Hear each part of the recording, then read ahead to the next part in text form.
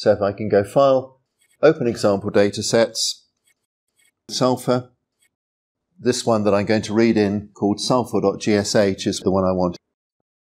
And if I open it, you can see I've got sulfur, wind speed, wind direction, and rain.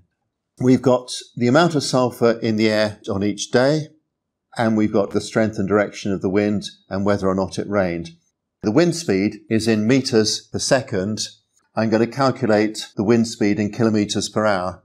So I'll bring the calculate menu up, and because I've read some data, you can see I've got some available data in the available data window. What I want to do is to calculate wind speed multiplied by 3,600, which is the number of seconds in an hour, divided by 1,000, which is the number of meters in a kilometre.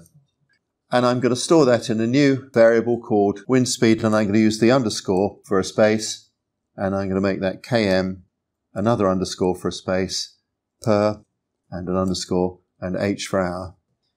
Now, if I want to display it in the spreadsheet, I can choose whether I want to put it in a new spreadsheet, or I can put it into the sulfur spreadsheet. And clearly, in this case, putting it into the sulfur spreadsheet would be the best thing to do.